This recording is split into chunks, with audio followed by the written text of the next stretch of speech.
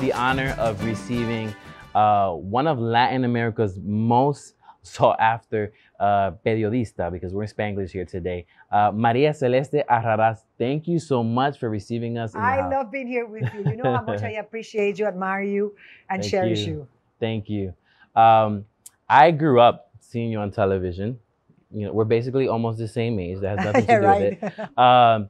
And I remember growing up on TV. I grew up in the 90s in Connecticut. Mi abuela would always have Univision on. And so it would put Cristina, and then you would come on Primer Impacto. Yes. And so seeing you and having you in person, and I know for the team, is an honor because you're a legend to us. And Thank so you guys. I just wanted to honor you in that way. Maria Celeste, there's so many things that you've done in your career and so much that you contribute to. A few things I wanted to mention is you were the first Latin journalist to win an Emmy, and I believe you won 3. Is that correct? To win a national Emmy. A national Emmy. Yeah, because a lot of people, I mean, that's something interesting. A lot of people don't realize they have regional Emmys and national Emmys, but this Emmy in particular was a real big honor because it was for career achievement. So it wasn't because of a story you did or something, you know, even though that's a great acknowledgement and recognition regardless, but this was a career one. So that was like something that really, you know, made me feel good about it. Yeah. And I know in Puerto Rico, I have family that still live there, and they're like, ay, Maria Celeste Arraras, que chula, we love her. Puerto Rico loves you very much. And I know that your family were politicians in Puerto Rico. How was it for you growing up with a family that was in the public eye already, knowing that you wanted to enter into this profession? Well, I said I never wanted to be in the public eye.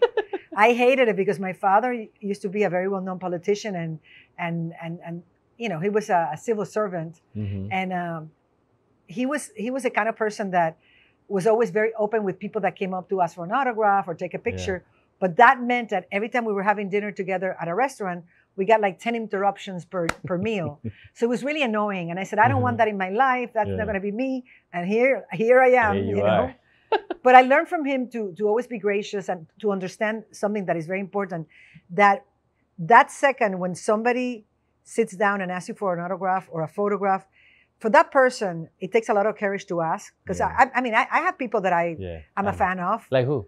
Like, well, back in the day, before all the scandals and everything, I used to love Mel Gibson. When he was young, I used to think he was perfect. Yeah. Which eventually one day I ended up interviewing him, and I'll tell you about that.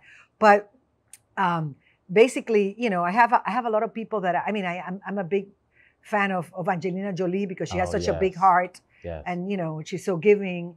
And people that give, I mean, Bill Gates, which I know nowadays is controversial, but he's a guy that has, you know, donated millions and millions and millions for the cure of illnesses like malaria, for example. And that has to be acknowledged. So I admire a lot of people. And if I run into them, I think I would be a little embarrassed to ask. And if I get the courage to ask, I want them to treat me nice. I want them to be, you know, to be decent, nice, you know? Yeah. So I learned from him to be that way. Well, it's funny you say that because mi papá es bien farandulero. And he's part of the reason that I have a lot of pictures with legends. And I do have a photo of you when I was like 17. Yes, we do. And Papa's like, met the date. I'm like, Maria, want to take a picture? You're like, yeah, sure. And so you definitely are speaking something that you live out. That day was you and Edie Chacon in Orlando. Oh my God, I remember. Well, imagínate, such a legend. You know, I grew up, you know, seeing Edie Chacon, you know, when she was in the different shows. That was like the first J-Lo, I feel like. She was a J-Lo. Right. J-Lo is an evolution of Edie Chacon. Right. Oh, that's a good word. Yeah. Okay, and so I know we stopped there at the first Latin International, right, journalist. You have 3 stars in Puerto Rico, DR, and in Mexico, I believe, as well. Yeah. We're also an author, and you have a book called The Secretos de Selena, and you also have it on Amazon Prime, which I watched the whole series. Did you like it? I loved it. I loved seeing the aspect of your personal life and how it intersected with your career. It did. In a great way. And you share a lot of personal things. Honestly, when I look at your life, when I see your work, I feel like you've gone through almost everything that a woman could go through. Everything. I swear to God. I have. I remember there was a time in which I was going through a lot of things, and people in Espanol will come out with a cover every time something happened. And then they came out with this cover after like 5 of them that was all crazy stuff that was happening in my life.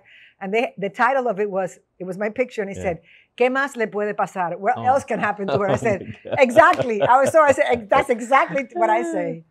And so how do you, in those moments, you know, I think it's so hard, and I've been in the industry working with celebrities for probably a solid year, and I've been able to compartir, you know, just normal like every other human. And how do you deal with having your personal life or personal things that happen, like you shared in your documentary, or in the Secretos de Selena, you had a miscarriage, stuff like that. How do you decompartmentalize, like they say that men do, or do you kind of like immerse yourself in your work and you kind of deal with it as it comes? I've always been an optimist. Okay. And I always say that in life you cannot say why this happened to me, why, like a lot of people do, unfortunately, because that's a victim's attitude. You have to say for what reason, because there's always a reason. There's always a hidden lesson in everything that happens to you. Always. You just have to be calm, wait, be patient, because it will reveal to you. Right. It will be revealed to you eventually, and you will learn something out of it. And that's why you have to be very observant of things that happen in your life, because that's the only way you learn to be better every time. So I was always very optimistic about things. And even in the worst of times and the most painful times, I always found refuge in my work, and that I loved. And I've always had a passion for that and for life itself.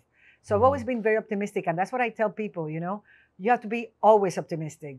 That's one of the keys to be successful, especially happy in life. And who's a mentor for Maria Celeste? Who do you look up to?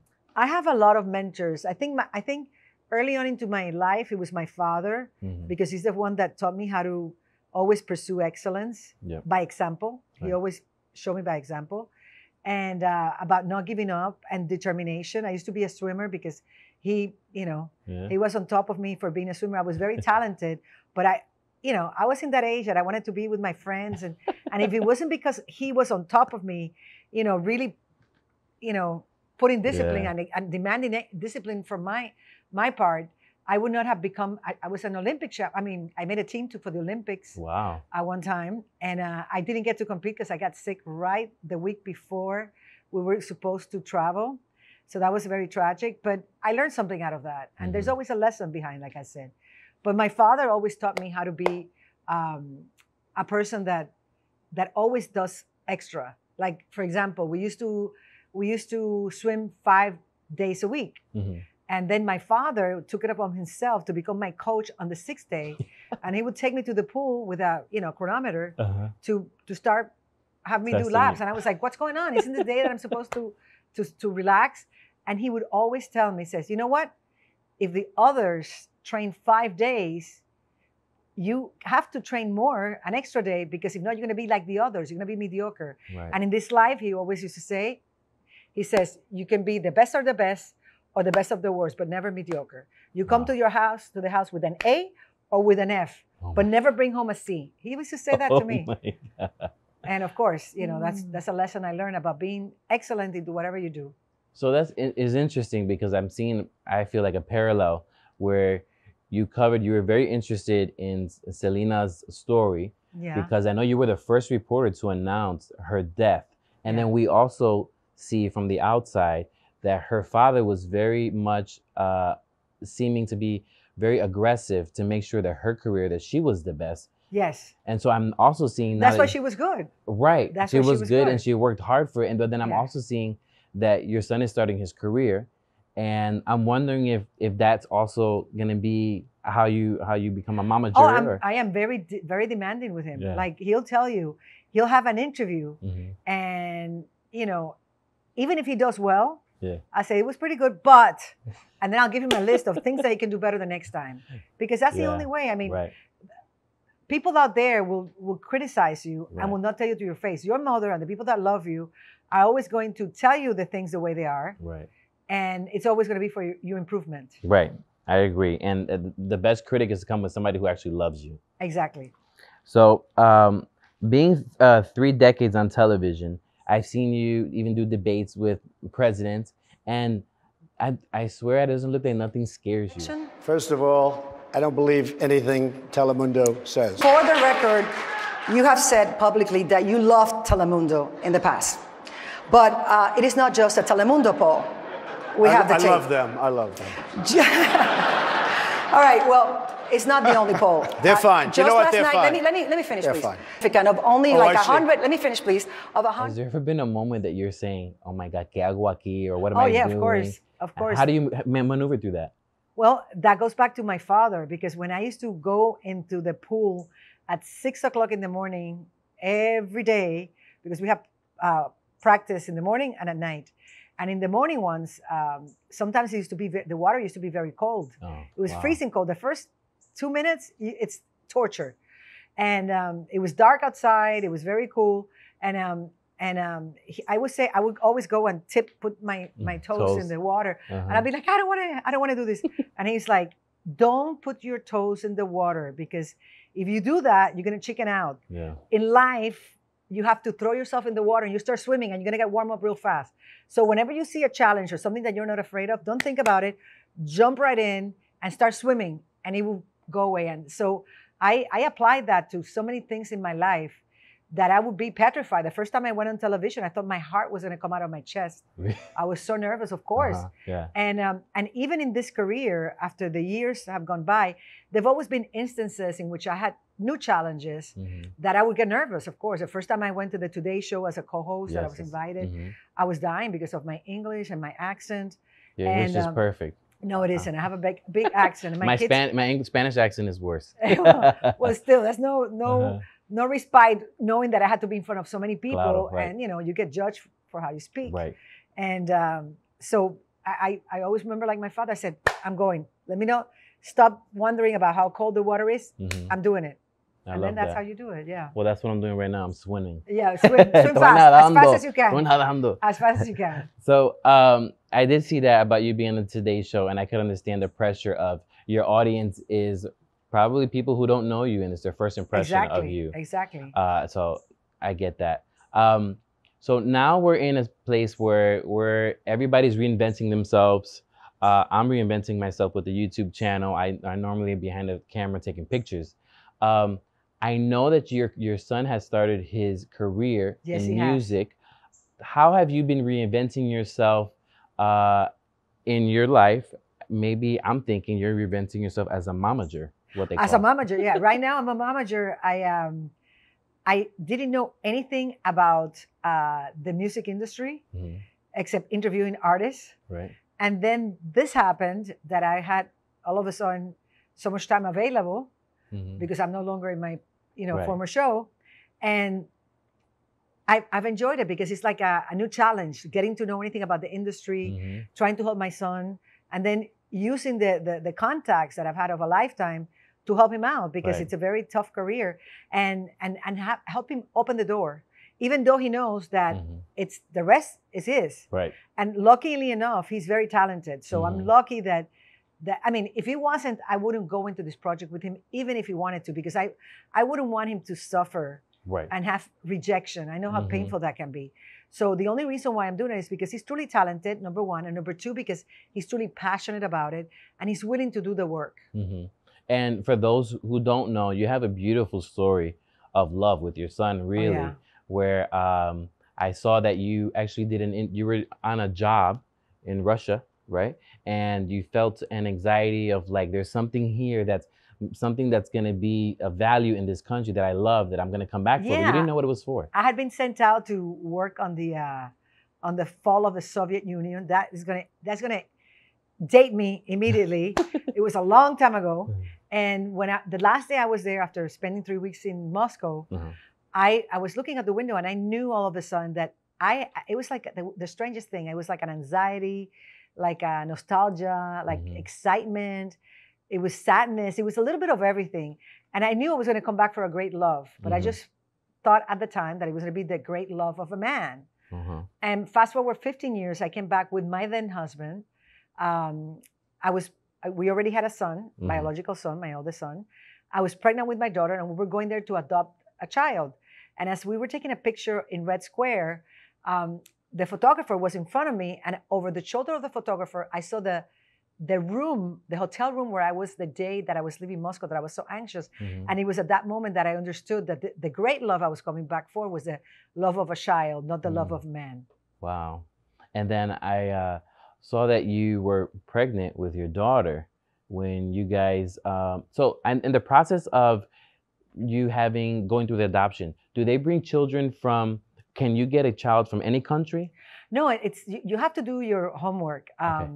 Each country has different rules and different methods, and you have to really get to know them before you get into a situation that might be complicated. In my case, I tried through a few countries, and it was complicated for different reasons. There was a country in which I tried to adopt children from an Indian tribe, and then it was an orphanage where the nuns had the little kids that were abandoned from that tribe. But then when I went to ask them, they said, we have this orphanage, but we really don't give the kids for adoption. I'm like, why? He goes, because we rescue these kids from the indigenous people. Otherwise, they will probably, they don't want to be shared. They don't want to have the races mix. So if we give them away to other people, they're not going to bring them to us in the future. So who knows, might leave them abandoned in the side of the road. So it might be counterproductive for the future kids. So that didn't work out. Then I tried in other countries that it was very complicated. And then they had in some places they had scandals. And I said, I'm trying to do something good here. I don't want to. So I said, I'm going to go really far away, in which I adopt my child and nobody's going to come like in the novellas 10 years later saying, this is my child, give it back. No.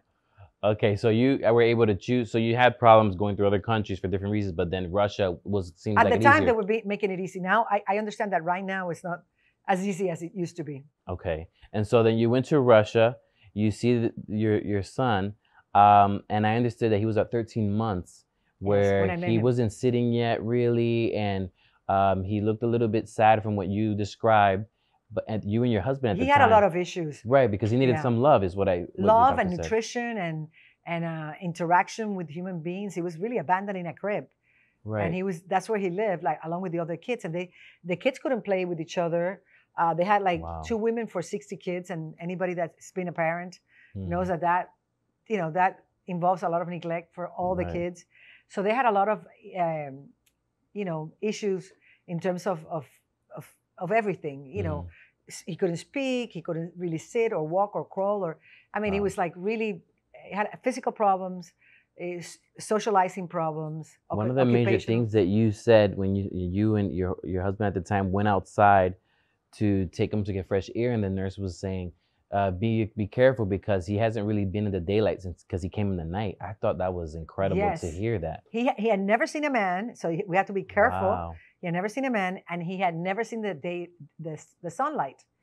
And because they had them in this room, when you have 60 kids and 2 women, just changing the diapers, which they hardly did, by the way, was a real big issue because it takes you a long time. And the same thing with bathing and feeding them. It was total neglect because they didn't have enough bodies to take care of the kids. And that showed. And at this time, you were already in your career. Yeah. You were already established. So you have a son already at home in Miami. You're pregnant. You adopt a son who is going to take a lot of your time because you want him to grow healthy. And you're managing this career in life. How, sometimes people think that women can't do everything. And obviously, you pretty much seem to have been doing everything. How were you during that time of your headspace as a mom, a wife, a woman in business? How were you taking it day by day? Was it? I was compartmentalizing things. I would be at work, and I was doing that until I got a phone call from home, and then I would come home and deal with everything, and then. And it truly, they say that it takes a village to bring up a child. In the case of Adrian Vadim, my son from Russia, it took a whole city because, of course, because of all these issues, development. He was delayed developmentally, and so it took my mother, my stepmother, my stepmother too. It took my mother-in-law. My ex-husband, the brothers, everybody, the nanny that we had, everybody had to pitch in and help, my sisters, because he needed a lot of therapy. And now when you see him, you would never thought what he went through and what we went through to help him. Right, and I think it's a beautiful story because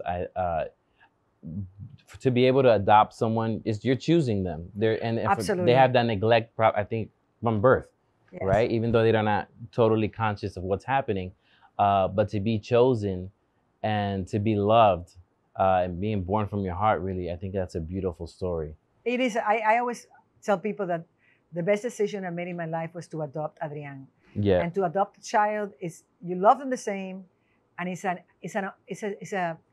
a life-changing decision for the good, for the better. I mean, you become a better person, and it's really something that you never forget. And so I know you have 3 children. You have your oldest son, Julian, you have your daughter, yes. And then your son. How do you, right now, during the pandemic, how have you been managing with your relationship with your children? Have they been away the whole time at school? Or? They have been here since March. Oh. And they're literally, that's why we're doing this interview outside, because they're literally in quarantine during all this time. Good. They have not gone out with their friends since March 8th.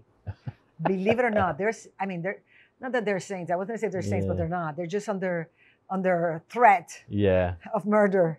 No, just kidding. So is everybody getting along? All the brothers and sisters? Nobody's fighting over clothes or anything? Pretty much. Well, there's no clothes, nothing to fight over. I mean, they're in leggings and tennis shoes all day long. You know, life has changed so much. But the only things all they do is watch the cooking shows, and they're cooking and they're baking. So we've all gained like easily 10 pounds, and I'm not exaggerating.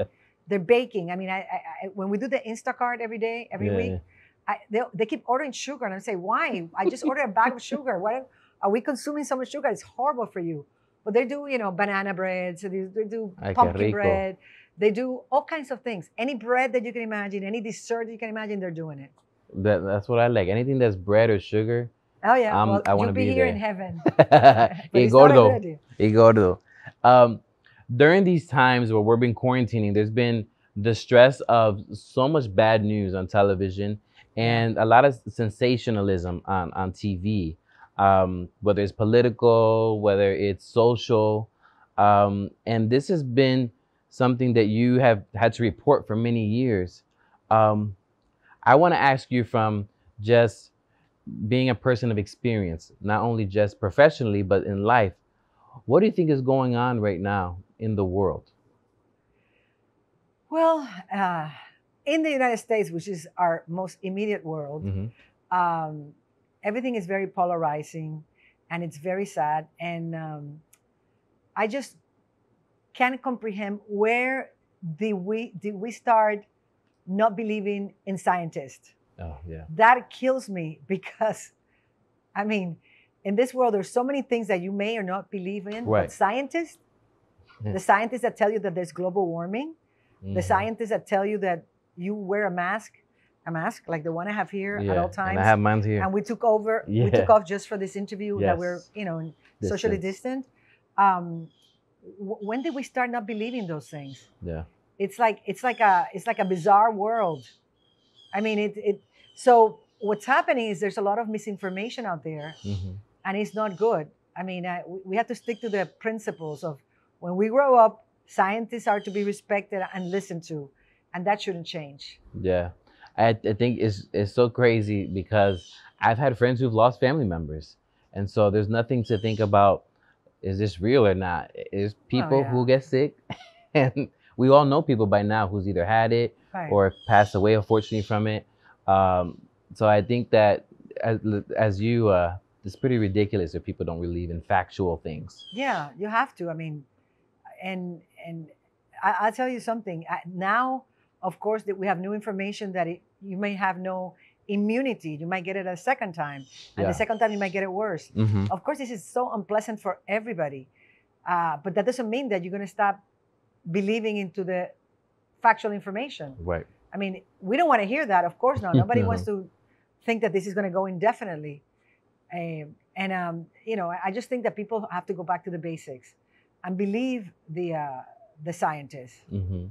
And in regards to more of the social aspect, we've been seeing a lot of people feeling that, the Black Lives Matter movement, or we're seeing that Latinos are feeling a certain kind of way of representation. You know, we're in September recording right now, and it's Latin Heritage Month. What message, or what you as a Latina, as a minority, have to say about these polarizing issues? Well, it's a shame. It's a shame because this country has never been this divided, Right. ever. Sometimes I see the political Agenda. yeah, no, the political advertisement Mm-hmm. on television, and when I see it, I say they're wasting their time because it's so polarized that the people that believe in one candidate are Right. not going to be convinced, Right. and the people that believe in the other candidate are not going to be convinced. So it's very difficult. It's the kind of thing that I wish we weren't going through this period. Right. I've seen many elections and many situations with politicians, and I never seen what we're going on now. We're living Yeah, through. I think that what I find interesting about this election is that I feel like, if no matter what side, you know, I have friends who are for either or for different Yeah, yeah, reasons. But I've noticed that if you are for one or the other, it kind of is a dig. People kind of take it more to a personal of like, wow, are you really a good person? Which I think wasn't like that before. Yeah. It was more based on political, you know, what your values are, maybe religious values or Right. financial thoughts. But now it's kind of like, this is who you're voting for? Are you actually my friend? Are you a good person? And I think it's important for us to be able to conversate and have friends with them. Believing in one candidate or the other basically implies that you agree with the way they conduct their lives. Right. Right. That's good. And it's funny because I remember when I was younger, I am Puerto Rican and my dad's half Cuban as well, pero tengo más boricua que Cuba. And I remember that my family, we would go to Puerto Rico maybe once every 2 years, not too often. We usually used to come to Florida because I'm from Connecticut. And one year when we were in Puerto Rico, I don't know what was happening, but the streets were getting crazy with flags and all this political stuff. I was about maybe 10 or 12. And then somebody yelled out the window, cursed at us, and tell us, gringo, go home. And I looked at my dad, I was like, you want us to go to Cuba? They're doing this to us here. And I always would have my thoughts about how not only Puerto Rico, but Santo Domingo, Las Repúblicas, or, you know, the Commonwealth, political things really affect them directly. Right. Where in the United States, for the most part, I don't think up until now, things didn't really affect you as much politically, and your street wouldn't be shut down with people marching or yelling. And now we are seeing in the streets. I saw it here in South Beach, where there was a march, a Black Lives Matter march, and I think it's so interesting that not only are other countries so involved in being directed by politics directly, but now we're also in that same kind of vein, and we can be ignorant before, where you would ask people about something and they didn't have an answer. Now you kind of like have to have something. The internet has helped a lot with that. Yeah. Even though many times what you get is misinformation. Right. So we talked about in the beginning of the interview a few things that you did, producing, television, un poco de todo, like we say. Aside from what you're doing now with your son, do you have other dreams that you want to navigate through? I think you're incredible at directing. The Selena thing, I promise you, was great. And I really like basically is the top success or we don't do it. And I think as Latinos, we have to have that work ethic. I was talking to my crew about just, you know, personal life, how important it is to be on time, right? Time. Of course. And que la gente no te miren and dicen, this is just a regular Latino. No, that you have to. Because it's important. Can you tell us a little bit about you being at one point a news anchor where you were on an American station, like when you were there for a little bit co-hosting, did you always try to do even more, even just being a woman and a Latina woman at that? I always tried to do more and to be excellent in whatever I did, but not singling myself out as like Latina or woman, just because I wanted to excel. And it doesn't matter what the forum is. For you to excel, you have to give 100% more Right. than the people that give 100%. That's good, because you're also not putting yourself in the box Yeah, of that. You have to.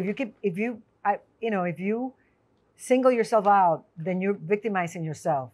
I mean, other ones might do it, but you don't do it to yourself. And I always try to ignore that unless it's something very obvious, which to me doesn't happen that often because I don't allow it to happen. I mean, I always try to conduct myself in a way that I have no room for, discrimination or anything like that.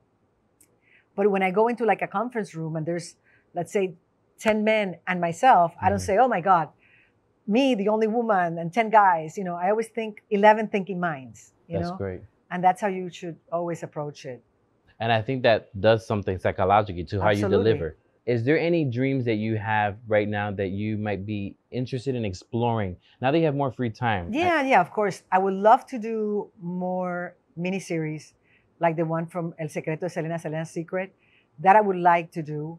I'm going to start working on the developing of a story for another miniseries. That I'd like to do. But that takes time. I mean, that I tell you this today, and 3 years from now, you might see something materialize. It takes a long time. But it's so exciting to conceptualize something, see it in your mind, and then see it on the screen, and everything that goes in between. It's just magical. Aside from your series, I saw, I don't know if you saw it, the series of Walter Mercado, or the show. Yes. And I know you've worked with him because I worked with him many times, many years. Did you see the series? Of course I did. It was excellent. And yeah, that's good. That's what I wanted to ask. What were your thoughts about it? He was such a, such a legend. He was, bigger than life. He was. I love seeing his... and he was very optimistic, which is something that I said at the beginning of the interview. Being optimistic is one of the main keys to success as a person and as a professional. That's good. Yeah, and that series, I liked how his the grandness of him came through, and his humanity and the legendariness of a person as well. And I can tell you something that I'm really interested is seeing, like I told you off camera, the Latin culture resaltado, raised, and people like Walter Mercado, Don Francisco, people who've paved the way, like you, Maria Celeste, you've paved the way for a lot of people as well. I would love to see more of that in series. I would love to see, because our next generation, right? Vamos a decir, I don't have any children, but we have kids. Right. It's good for them to also know, look at that somebody paved the way. This is how hard it was. Yeah, you have to pass the information so that other people have, the parameters of how to like I did with my father. Right. Well, we have to tell the story so that other people can use that as an information to be better. And as your father, you were never tempted to get into politics? You're very strong, opinionated, and you're really and you have to be. You cannot let them railroad you, and I wouldn't. A lot of people have approached me about that lately, and I never say never. As the daughter of a politician, I know that you can never say never, because then if you change your mind ever, they're going to use that video clip and shove it off your face. So no, right now it's not in the plans, but you never know. And as a mom, I know that you identify yourself as, in some things, really strict, and some things you're very, easy going about. I know a few things you said at home, it had to be Spanish. You'd make believe if they were speaking in English, ¿qué? What are you saying? No entiendo. Yeah. And I threatened them, you don't speak Spanish, you're not getting this, or you're not getting that, you're not going out. And I like the materialistic thing because, I'm from Orlando and in Connecticut. I lived part of my life. But in Miami, everywhere I look, I see a name brand. Oh, I know. So that has to be hard for a child, I'm thinking, a younger person where their mind is still developed, and be like, pero mami, cómprame ese Gucci belt. Oh, no, are you kidding me? I kill them if they say that. No. When they were growing up, I always kept them, and I always have kept them very humbled. Right. And like, to give you an example, I will never forget, one day my daughter went with a girlfriend of hers from school, and the girlfriend of hers said, oh, I don't know what, blah, blah. I'm getting this at Abercrombie and Fitch, she said. Yeah. And my daughter was like, what? What is it? And she was like, yeah, Abercrombie and Fitch. And she was like, I don't know what that is. And the other girl was like, I can't believe it. She was like putting herself her down. And, today my daughter is a lot more successful Right. because she's never wasted her time in those, banalities and superficial things. She navigates in a different dimension of substance. And that's important because right now, what they're putting marketing, especially through social media, is brands. And if you don't have this, then and nothing against those brands. Claro, it's just because I that like them too. when they're growing up, you cannot buy them everything because then they will have no need to fight for things. And speaking of your daughter, I know that you said that she was involved in sports. I don't know if it was soccer Volleyball. or volleyball. Okay, and that you really, just like your father, you want to make sure that they do it good, and que le aplaudían. They would clap for her when she did almost a good job. Yeah. Like you go to many games, not just volleyball, but everybody that's a parent out there. You go to a volleyball and I hated this. They say, they miss the ball badly and they go, oh, good try, good try. I'm like, good try. I kill you. What do you mean good try? Do 20 laps and then come back and do it again right. Do it better. I'm spending my time here. Do it better. I mean, that's how I was brought up. And if I wasn't brought up that way, I wouldn't be here talking to you. Yeah. I think it's funny because there's a culture like that right now, right? In baseball. I remember when I was in karate, my dad was there. Él era el único gritando like, no, don't do that. Listen to him. I'm like, Pa, you're teaching me karate? Or is he teaching me karate? That's me in the volleyball. And he'll even do it with an interview. Did you ask them this? Did you ask my this? Why didn't you do, and I appreciate it because you know why? We have those voices in our head. I'm sure like you have your dad probably still in your head. And you're like, no, tenemos que darlo todo and we have to keep going. And my mother, by the way, my mother, which I haven't mentioned, is the same. My mother, I would have, I had a stereo. So I will have like, I would do a show and I would have like a great interview with somebody that was fantastic and it went perfect. Mm-hmm. In my mind, it went perfect. And I would call my mother because I called her after every show. I stopped at one point. Yeah. And I used to call her after every show and I said, Mommy, did you see? ¿Te gustó? Did you like it? And she's like, yeah, it was good. It was good. But why do you say it like that? No, nothing. Pero dime, tell me. And she's like, well, just one little thing. Here you stumble a little bit and you did it. And I'm like, oh my God. I'm looking at the big picture, and she's looking at the minor details. But all the minor details do a big picture, Right. So she was right. And it used to kill me. I used to get so upset. I used to get very upset with her. But that's how you get better. Right. By looking at the little details. That's a good example that you've had. Earlier, you said in the beginning of the interview that one of your favorite actors or celebrities was Mel Gibson. Yeah. You said you had a story about that? Yeah, I met him and in person because I got to interview him. Mm-hmm. And he was great. And he was very nice. But at the time I met him, I think he was going through some issues in his life. It's hard to judge. Right. But he seemed to be very pessimistic about life. Okay. So before the interview started, that's the impression I got. And I was like, oh, that's a shame because I really like him. Mm-hmm. And I was in love with him back in the day. And I had him in front of me, but because he was such a pessimist at the time, I don't know what was going on in his life. Yeah. It kind of took away from the enamorment and the magic. Yeah. Right. And speaking of interviews, because you've interviewed, all kinds of socialized and famous people. What advice do you have for people who maybe want to follow in your career steps, or for just interviewing, whether it's maybe a person that has a lot of controversy, or somebody of great importance, like a president? Well, I think once you're going to do an interview, one of the keys is to listen. You have to not just listen, but feel and listen. Mm-hmm. And a lot of people go with a list of questions, mm-hmm. and you can use that as a point of reference. Mm-hmm. But you have to listen because sometimes your best questions are follow-up questions on what the person already said. Mm-hmm. Like you remember that I told you the thing about Mel Gibson and you brought it back. Yeah. So that's good. That means you were listening. Gracias. Estoy nadando. I'm swimming. Nadando. You're swimming fast. You're already warm up.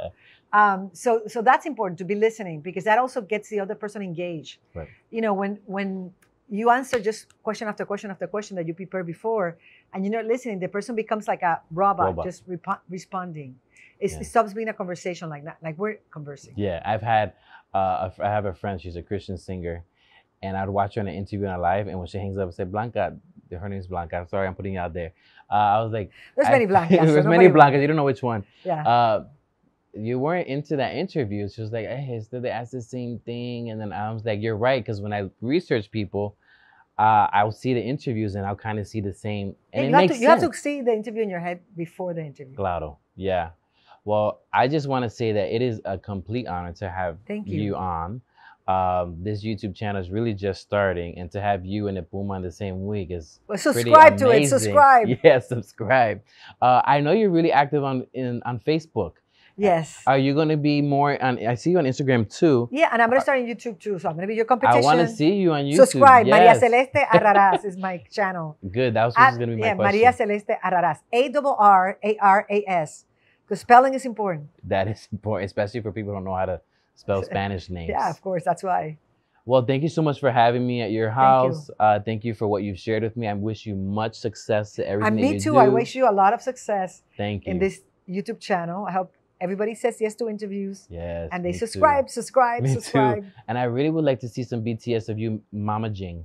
Is that a word I just made up? Yeah, momaging. Yeah, that's I guess what it is. Momager, momaging, my son. Yeah. Oh my God. But thank you so much again. Don't forget to subscribe and watch this next video. Only if it's me. If it's somebody else, don't watch it.